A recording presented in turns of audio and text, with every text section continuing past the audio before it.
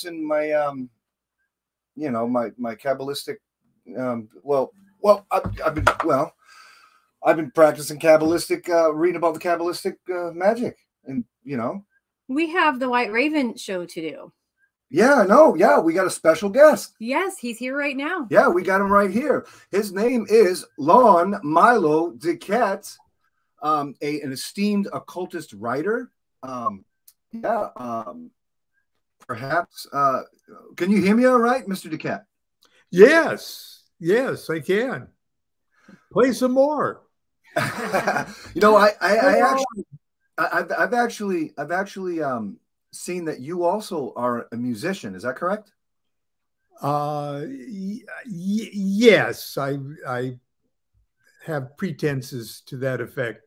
Yes. So pretenses to that effect, and because I've actually heard some of your music, unless that's your clone. But where can we find your music? Actually, you know what? I think I listened to it on Reverb Nation. So Reverb Nation is the easiest way to hear pretty much my whole catalog of things for free. Mm-hmm.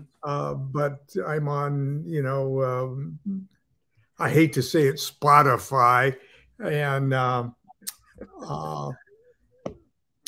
of those other things. And, you can find me usually where music is sold. Spotify is not bad. So how long have you been, performing music? Because I've seen you play the guitar. 60 years. Wow. Well, since I was 14. Right, 14. Yeah. That's a good stretch. How about inspiration wise? People that have inspired you from in your youth, perhaps for your musical endeavors. Yeah. I was always I always considered music as a vehicle for sort of philosophical or social awareness type things. So I sort of came to age and started professionally working when I was 14. Mm-hmm. And so I was coming to age in the mid 60s. So my heroes were the socially conscious folk singers, Pete Seeger, Woody Guthrie, Bob mm-hmm. Dylan. And then that evolved into folk rock, So I like that kind of stuff. But I always wasn't so much involved in cover bands or anything like that. I always wrote my own music or in partnership with others. So when I got signed with Epic Records in 1969, so it was just recording our own music, so. Mm-hmm. So do you remember the first song that you actually wrote yourself or composed? No. You don't. Okay. Do you have a most memorable song? Well, let's see. I don't know. I think there is early songs I wrote with Charlie D were sort of psychedelic, acidy things. There was T-Winkle Park and crazy things like this, Mr. Muggles. Mm-hmm. And that was before Muggles was a term for non-witches. Mm-hmm. Yeah. That's taken from the Harry Potter series, ain't it? Muggles is from Harry Potter, but Muggles was the old 1920s and 30s word for marijuana. Oh, wow. That I did not know. That I did not know. Well, you're welcome. Right. So is there, as far as songwriting goes, is there, okay, let me ask it this way. When you create music on your guitar or any other instrument, and when you write the lyrics to these said songs, do you think that when you perform them, it is an aspect? Could you call that act in itself magic? Yes. Yes. And why do you? Okay, why would that act be magical? Well, everything is magic. Every act, every willed act is magic, but most especially uh, acts or events that cause change in consciousness. And so when you write a poem or a song or a book or anything else, you're directly in a very uh, direct but invisible way affecting the consciousness of someone else.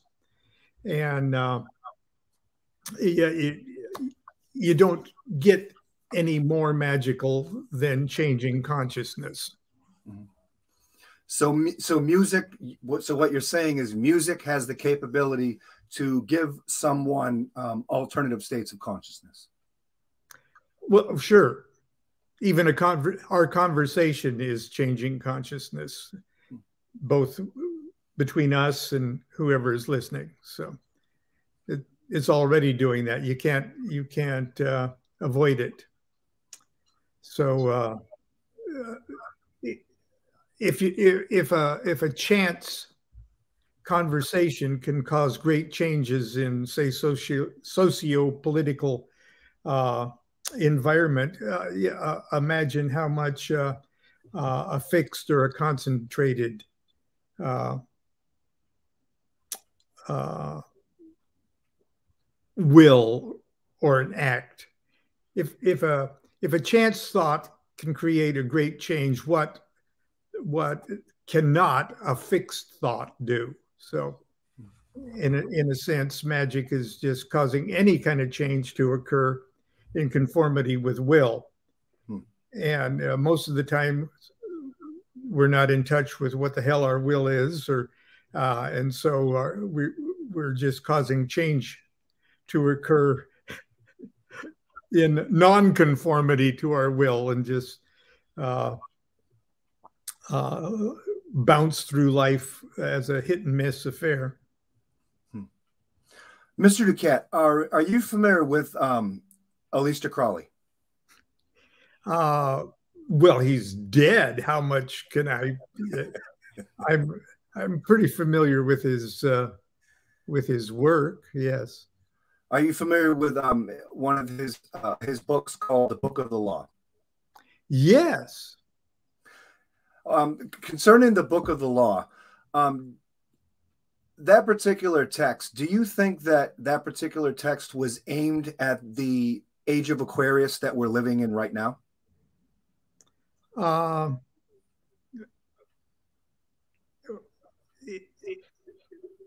Not as such. It was a document that gave voice to what is what it itself refers to as the age of Horus. So astrological ages are a bit different than magical ages. Where the confusion comes in, it's coincidental that the astrological ages, which, the debate is about 2,100 years, as the precession of the equinoxes makes the sun appear to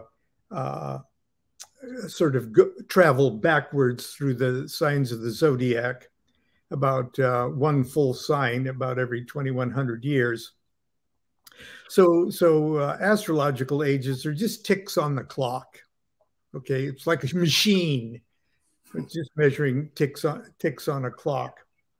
And the astrological ages have, at least we can meditate upon them and observe in the consciousness of humanity as a whole as we pass through these various ages. The characteristics that have over the years been traditionally applied to the signs of the zodiac. So when you say age of Aquarius, let's just say the age of Aquarius probably kicked in around the turn of the 20th century. Maybe a little earlier, maybe a little later. I don't know. I'm not an astrologer. I'm a songwriter. You're a songwriter, and also you're a songwriter, and in opinion, you're also an esteemed occultist. In opinion. Well, be that as it may, let's say it happened around the turn of the 20th century. So the sun appears to be, or behind the sun at the equinoxes, the idea is that the Aquarius is filtering through the sun, and the sun is shining on us. So we're feeling the exoteric, the outward, everyday consciousness. We're feeling the exoteric effects of the sign of Aquarius filtered through the sun. But right behind us, 180 degrees away, Leo is blasting us in the behind full force. Okay. So these astrological ages, we're actually shish kebabbed on the pole of one sign of the zodiac and its opposite sign. So in a sense, we're also in the age of Leo. And the effects of the full force of the sign of the zodiac right behind us affects us on a spiritual or more esoteric way. Like in the sign of Taurus, the Egypt was at its zenith, okay, and the people, the exoteric worship was that of the bull of Apis. So that was, there's Taurus, then there's the sun filtering the Taurian thing at us, but right behind us was Scorpio. And even though the priests of Egypt were leading the bull in all the public worship ceremonies, they had the Urius serpent, a Scorpio. The esoteric magic, if you will, of Egypt was more hardcore Scorpio in nature. Am I making any sense here at all? Well, it certainly makes sense when with the Kundalini almost with the serpent, perhaps. Right, yeah. I mean, okay. that definitely makes sense. So in a sense, now that the sun's in Aquarius, we're getting a straight shot of Leo, and this is where we start to have a glimpse of understanding what Crowley was talking about when he talked about the beast, and what John was talking about in the book of the Revelation with the beast. Okay, because it's a Leo thing that's happening. But the magical age is different than the astrological ages. Magical ages are uh, directly relative to the general level of consciousness of humanity as a whole. Okay. And so a magical age could be of any length. It just kind of happens that the current magical age more or less started about the same time as this astrological tick on the clock of the age of Aquarius. Mm-hmm. And the magical ages have everything to do with humanity's as a whole, humanity's self-identity, or a level of awakeness. Mm-hmm. Okay. And so the Book of the Law, it's not a textbook. It's like a channeled poem, a 3-part channeled prose poem thing. Mm-hmm. You know, you don't read it like a text, and you don't interpret it for anybody else. But the idea of humanity as a whole waking up along an evolutionary path more or less dictates the formula of worship of every age. And if we would go back, well, Crowley's at least suggested in his way of trying to explain this, that within human memory, there's been 3 major ages like this. Mm-hmm. And 2 ages ago, and he gave the title just for convenience sake, not because there's connected to Egyptian culture or anything like that, but for convenience sake, he labeled the age of Isis. That's 2 ages ago. The age of Osiris, which was last age, and the age of Horus, their son. Okay, so it's mother, father, then the child. Mm-hmm. And the age of Isis was a period of human consciousness where we actually did not have a 9-month attention span. We did not know where babies actually came from. We couldn't put 2 and 2 together there. And we weren't so much worried about anything but what was going to fill our stomachs in the next hour or 2. And so we observed that life, other human beings, life came directly out of a woman. Mm-hmm. Okay.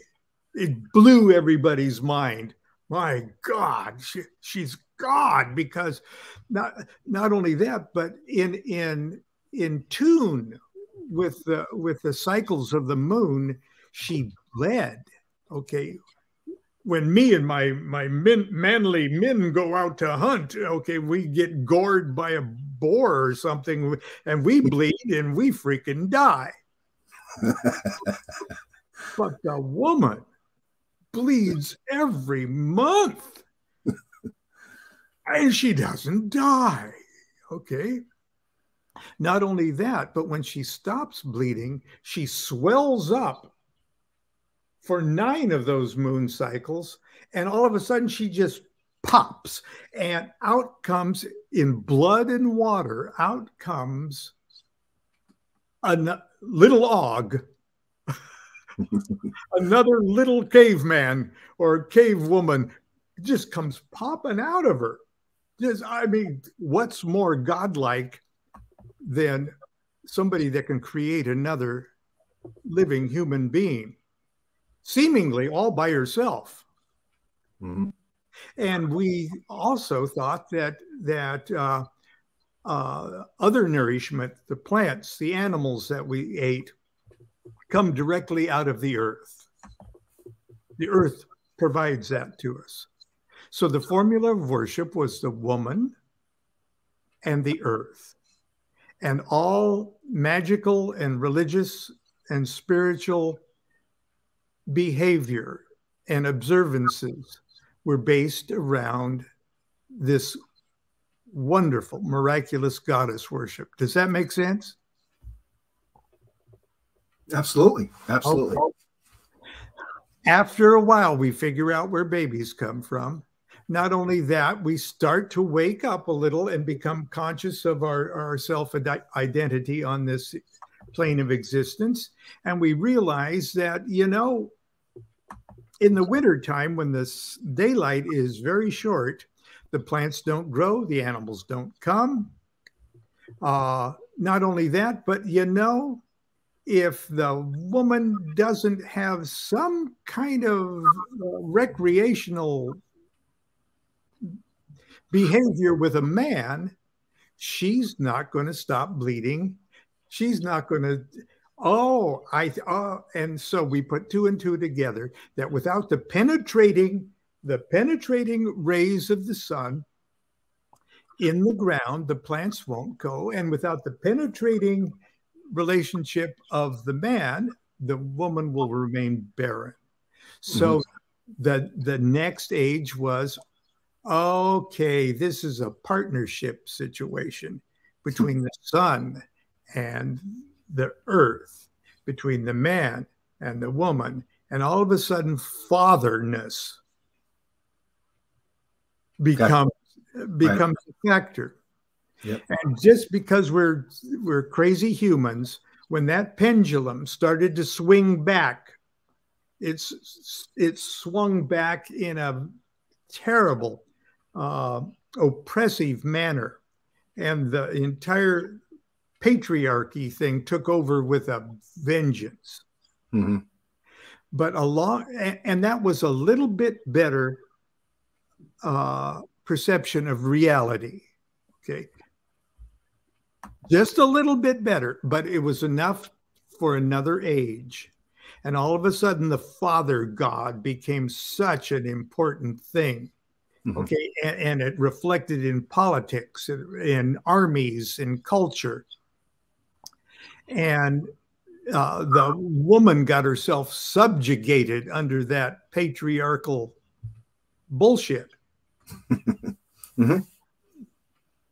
Not only that, but along with that came the destruction of the innocence of our self-identity.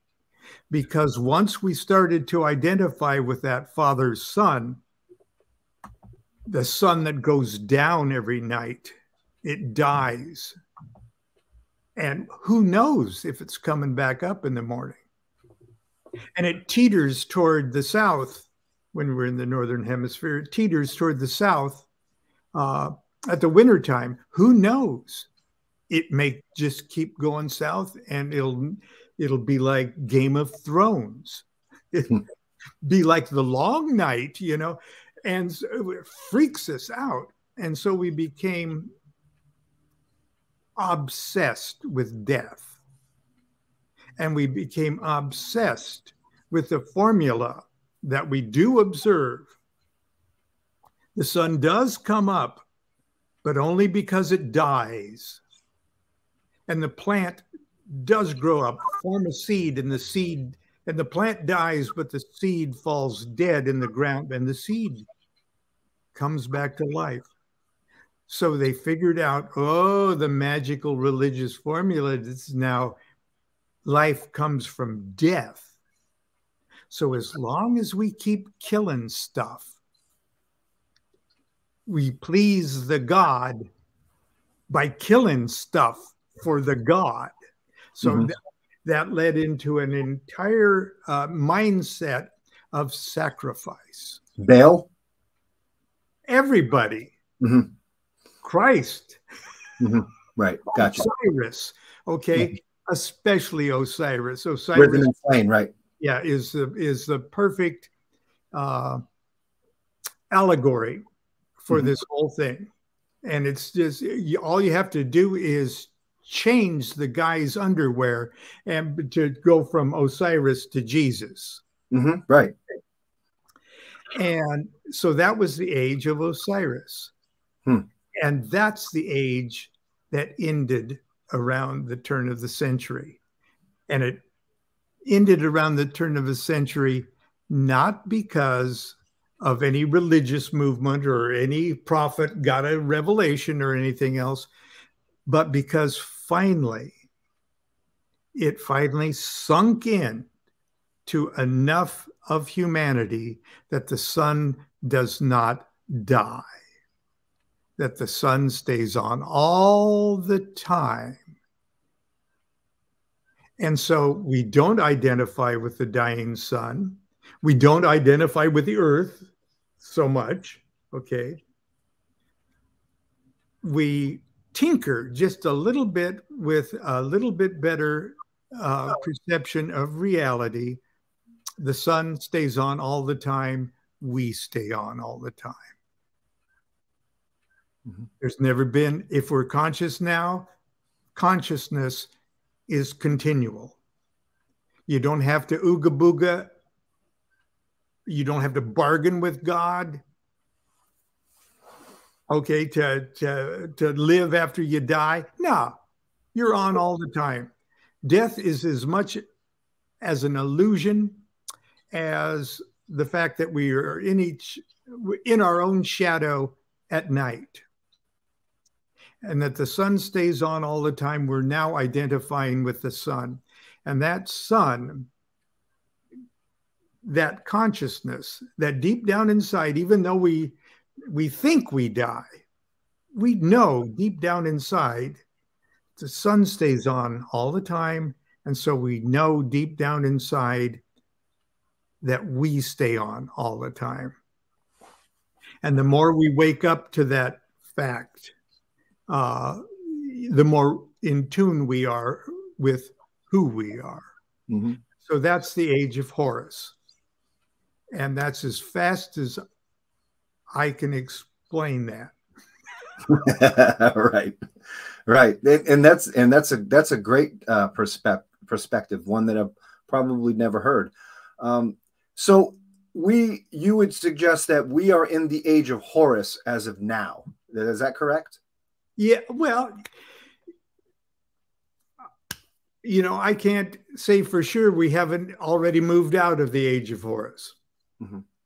But for the most part, because it's kind of complicated, and everything is complicated by the fact that time as we know it doesn't exist. Mm-hmm. With consciousness.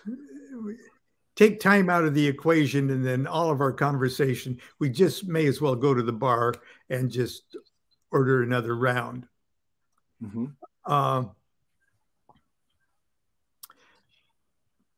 The adherents, the people that finally get themselves in tune with the formula of the age, mm-hmm. more or less manifest the formula in their life, okay?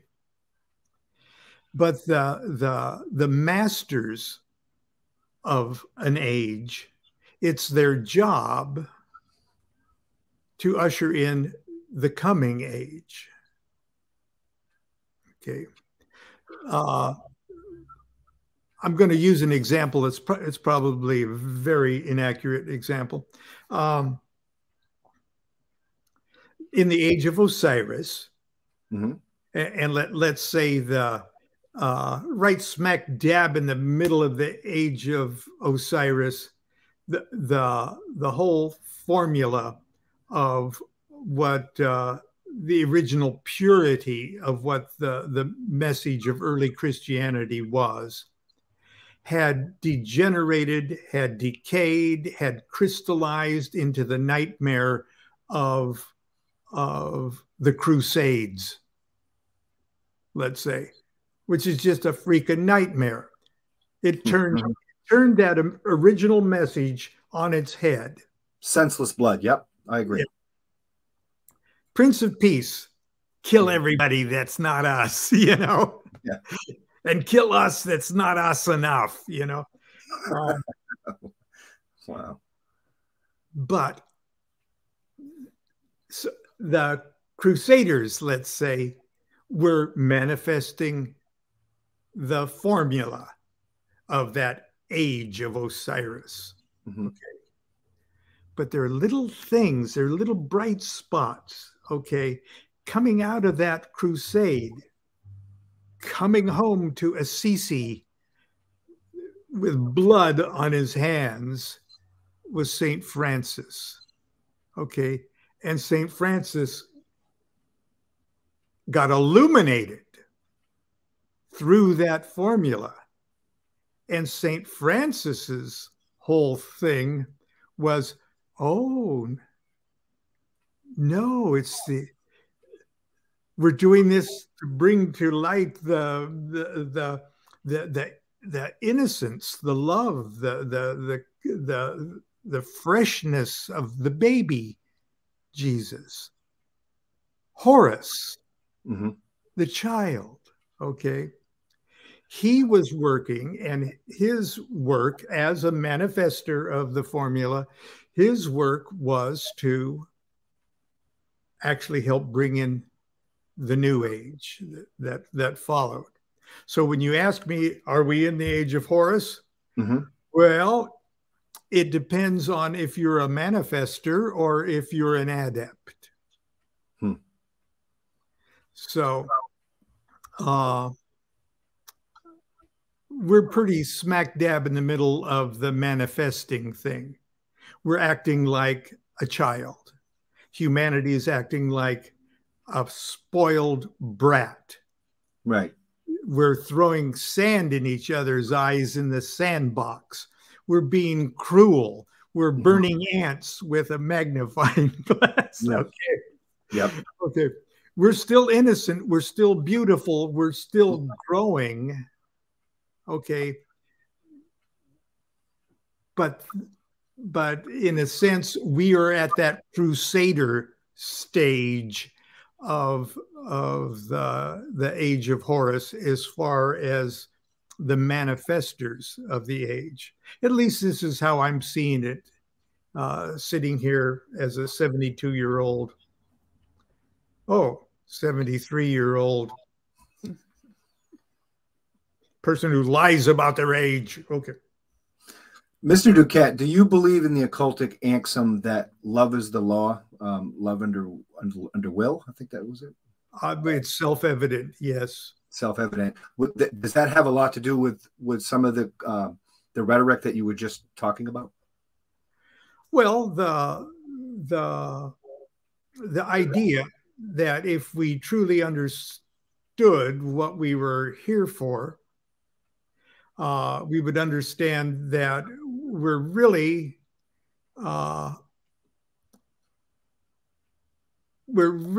not, well, look at it this way. We wouldn't be breathing. We wouldn't be here talking to each other. We wouldn't be living. We wouldn't be born. We wouldn't exist unless we have a function. And that function is something that only we can do. Maybe a big thing, maybe a small thing, it doesn't matter. It's a big thing because it's the only thing that we're here to do. And nobody else can do it. If somebody else could do it, we'd be somebody else. But we're not. We're who we are. We're here to do something. Mm-hmm. And if there wasn't something left undone that only we can do, then we wouldn't even be having this discussion. And so that one thing that we're here to do is our will. Or we could call it our will. And if we truly understood it, it would be the exact same thing that all of the other mystics of the previous ages called the will of God. Okay. And so this love is the law. The nature of that law isn't sentimentality. It isn't It isn't pity or charity or anything like that, although it can manifest in pity and charity and compassion and things like that. The nature of the law, when there's a question between love and will, there shouldn't be. Will wins out, because that's what we're here to do.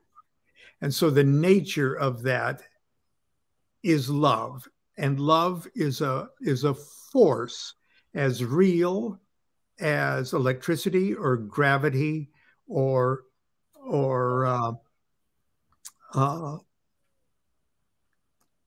anything else. It's a real live force. If we had machinery fine enough tuned, we could plug ourselves in and find out our degree of love. Okay, love is a real force. It is the fundamental force of nature. And so everything is already conforming and existing and executing its function in the within the context of love. So, you said that in the context of nature, you mentioned love. I mean, wouldn't it be said that it would be true that only humanity is capable of love? Do the animals, do the fish, do the reptiles, are they capable of love in the same capacity as humans? The atoms wouldn't hold themselves together. Nice. Without love. It's a real good answer. It's a real good answer. So yes, we had a cricket in our garage that Constance found, and it would sing to us whenever we'd go to the kitchen. And she found the cricket and started talking to the cricket and going like that. And the cricket had its little antenna. Constance formed a relationship with this cricket. And eventually she set up a little shrine and put up a little Hindu goddess, and she fed the cricket. I forget what it was. She fed it. And there's not a doubt in my mind that cricket existed in a stream of love that Constance was intimately in tune with. So yes, but it reaches right down. I wrote a song called When You Fall in Love. And when you fall in love, you change everything. Sun, moon, galaxies are created. Your genes are mutated when you fall in love.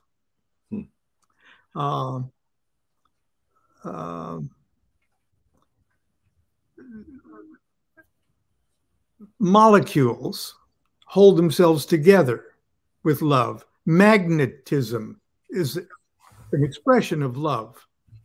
Love is so big and so fundamental that even to limit it with a 4-letter word is blasphemy. Okay. So, but anyway, of course, I may be wrong. Right. Would you agree with this particular cultic saying that everything is true in one sense and everything is false in one sense, but everything is permissible? Would you agree or disagree with that statement? I don't know.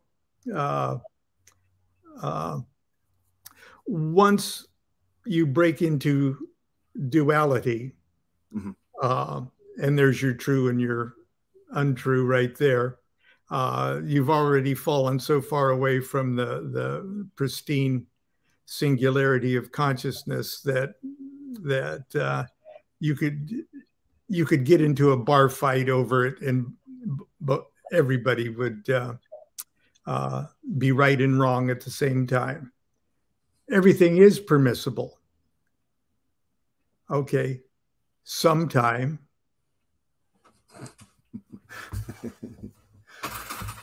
Mr. DuQuette, what's the last book that you were involved in writing?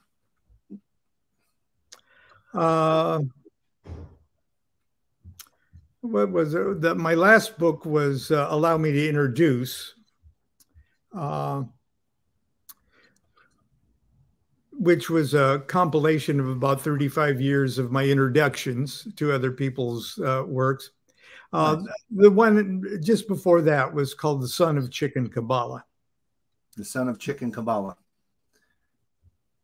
It's a damn good book.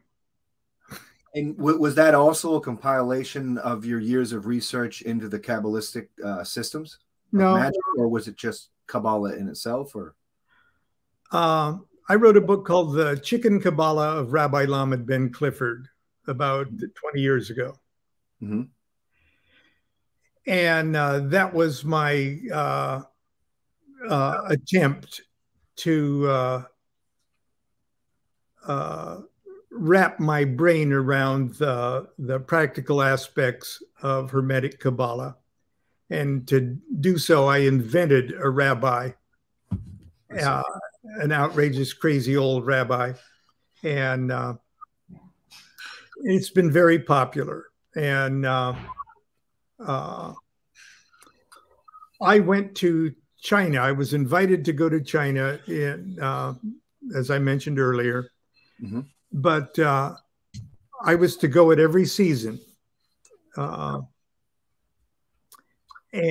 I had the same group of students, most of whom were professional healers or mystical kind of people. Truly, I was the biggest putz in the room. Okay. But I was to teach them Kabbalah and the fundamentals of Kabbalah. So now, you got to learn a little Hebrew to have the vocabulary to discuss Kabbalah. Not much. You don't have to speak the language or anything like that. Yeah, but everything is in deals with the Hebrew alphabet as a tool of understanding the mechanics of consciousness. And so I decided that the best way for me to do this in only 4 3-day sessions would be to literally implant the Hebrew alphabet in a systematic way in the consciousness of the students. And so I invented a 3-degree Kabbalistic occult order, just for the purpose of this off the wall, temporary, here's a 3-degree occult order, and we're going to join it. And we're going to do it complete with initiation ceremonies, everything else that systematically take the Hebrew alphabet, 3 mother letters, 7 double letters, and 12 simple letters in a 3-degree initiatory program where we go through initiations that actually burn into the psyche the meanings, the relevance, the significance of each one of those Hebrew letters. And it was a crazy thing to do, and I'm the laziest guy in the world, and I should have. Oh God! And then the 4th class was sort of or the 4th series weekend was sort of pulling it all together. And I'm sure you're familiar with the formula of initiation. A well-crafted initiation actually initiates a change of consciousness Mhm. Each initiation is a mutation Mhm. in your consciousness.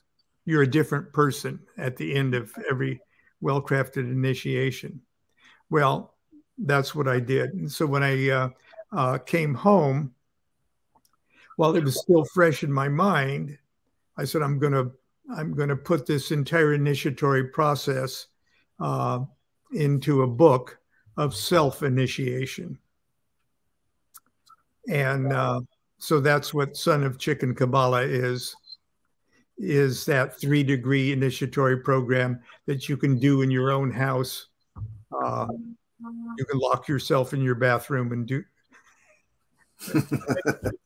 do it to yourself. Okay. What do you think your most brilliant work is, as far as books that you've published? Probably, the most in-depth researched book. the most researched one is the Enochian Vision Magic. Yeah, that's my favorite. Yeah, that's and it's probably tied with understanding Aleister Crowley's Thoth Tarot. Mm-hmm. That makes a lot of sense. Very, very cool. Where does one buy those books? Everywhere. Everywhere. If you've got a local bookstore, even if they charge you $1 more for the book, order. You can shop for my books. Go to Amazon and see the books that you would like to order. And you can get them from Amazon. They're cheap and everything else. And I get the same amount of money for it, which is hardly anything. But we've got to support our local bookstores, okay? We've got to support them. If you've got one in your neighborhood or in your town, call them up and order the book through them, even if you have to get in your car and drive there to pick it up, okay? Mm-hmm. So, but it's everywhere. It's at Amazon, Barnes and Noble, even Target, even not Walmart, Kmart, wherever books are sold, that's where. Mr. DuQuette, in your book, Enochian Vision Magic, a lot of the several transcripts that are taken from a British museum. Does that particular British museum have any transcripts that they wouldn't allow access to, that you weren't able to get your hands on? Well, it's the British Library, where a lot of it is, and the Ashmolean Museum at Oxford has most of the, between those two, has most of the Enochian material. And no, if you know what you're asking for, they don't give a That's really cool. British Library is kind of fun because you have to it's a 3-day thing, so you have to get an apartment or a flat in London nearby so you can walk over every day. First of all, you've got to be registered and have a membership card, and to somehow justify that you're a scholar. Mm-hmm. Okay. And what you're interested in, so they got a lot of information on you, so you just can't go in. They'll get you if you take a crayon and ruin stuff, you got to do that the first day. Then the second day, you go in, once they've cleared you, you go in, and there's a nice computer kind of catalog thing, and you order what you want to look at. And so you got to know what you want to look at, first of all. Right. Secondly, you got to find it. So you know, well, that's Sloan manuscript 3188. Okay. Then you submit that, and then you go to the pub and drink yourself to sleep. And then the next morning, you go again and say, "I'm here to look at the stuff." And there's a guy with a little cart, and he comes driving up with a little cart with your books or your manuscripts or your folios, and they give you a room of your own, a little. It's bigger than a cubicle, but smaller than a room, with a lamp that is kind of a safety bulb of some kind, and Mr. DuQuette, did you see the original Sigillum DMF? yes. You saw the original. Yeah, oh, you can too. It's right there in the King's Gallery at the British Museum. Very cool. Very cool. Every time I go there, I try to jumpstart it. It's right there by the Sigillum's there, plus his mirror. When you said you tried to jumpstart it, what do you mean by that, Mr. DuQuette? Well, I kind of move in and get my nose close to the glass, mm-hmm. and then I recite the first call, first right. Enochian call, and look at my face in the mirror, and then a docent appears mm-hmm. behind me. Okay. Nothing to see here. Move along. Move along. Very interesting. And I'm sure by now they know who you are when you visit. What's that? When you do have access to when you did visit the Sigillum DMF, you said that you recited the first call, the Enochian call, the first one, and that somebody had appeared behind you that said, "Can you please move along?" I was just joking. Oh, you're joking. Well, okay. Okay. I do the call. Okay. Very cool. But you know, it's not really an environment. There's hundreds of people milling around and things like that. It's just that.